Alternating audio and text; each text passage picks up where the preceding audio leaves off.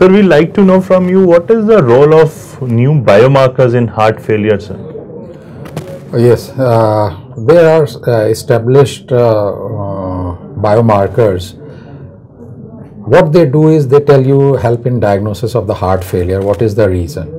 But now the new concept is there are other newer novel biomarkers are coming up.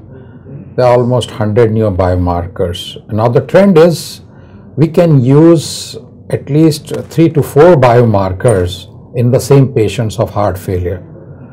So what happens, one biomarkers will tell you, make you reach to the correct diagnosis. Then the other biomarkers help you in prognostication, as well as titrating the therapeutic options.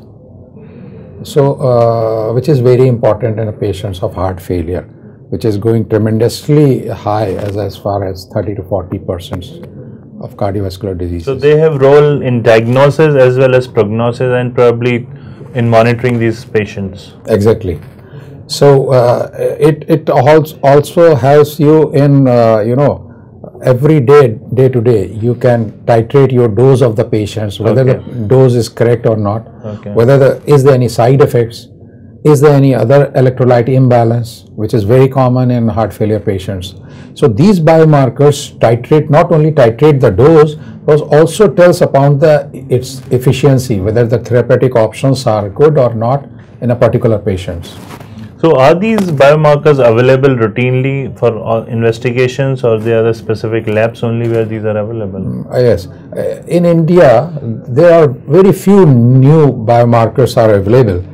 But world over there are other important, because they are not only expensive, but also it's not readily available in our country. Okay. Another very important point I would like to know, in chronic kidney disease, so what is role of lipids in CKD patients?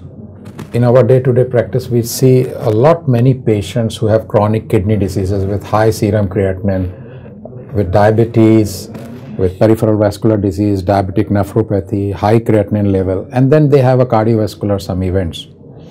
So in that, the role of statins are very important. Correct. They are not only controls the lipids, but also they have a pleiotropic effect also. They stabilize the cardiovascular event rate.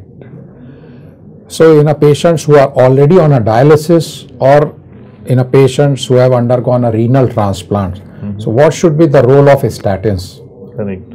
So statin, irrespective of the renal failure level, can be used in mild, moderate, or even end-stage renal disease. Can we use statin safely? Yes, we can use statins quite safely in chronic kidney diseases, but one should have to be very careful about the dosing of statins and what statin you are using. So if your GFR is less than 60, then probably you have to make the half of the dose of statins to be prescribed. So in a patients who are already on a dialysis, one should be very careful in titrating the doses of statins. So do we need to differentiate between atorva and rosuvastatin, or both can be used in these patients? As the various meta-analysis and the trials have shown that both are useful. True. But definitely the rosuvastatin is more potent and more efficacious. Correct. And certainly needs much less titrating of the doses required in the rosuvastatin as compared to atorvastatin. Thank you, sir. Thanks a lot for joining and sharing your views with us. Thank you, sir.